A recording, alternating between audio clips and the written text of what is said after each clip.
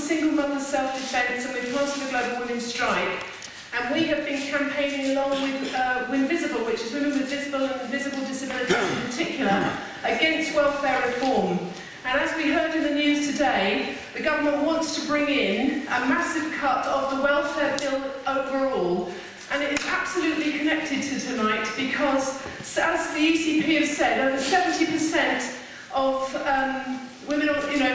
women in the sex industry are mothers trying to make a living. And we want the connection very clear that when you cut welfare, when you cut disability benefits, when you charge us for bedroom tax, when you cut council tax benefits, all of that means poverty. And 1 in 4 mothers are already skipping meals to feed their children. Over 50% of children of colour are living in poverty, and more than 50% of parents who are in work have children who live in poverty. And that's because there are poverty wages, and when they cut the benefits, that's their way of trying to force us out to these poverty wages at the mercy of them. And obviously when they crack down on prostitution, that is also one way that mothers in particular can try and get some decent income, and they're obviously trying to crack down on that too. So please do be opposed to welfare reform. And Nina mentioned the petition, A Living Wage for Mothers and Other Carers,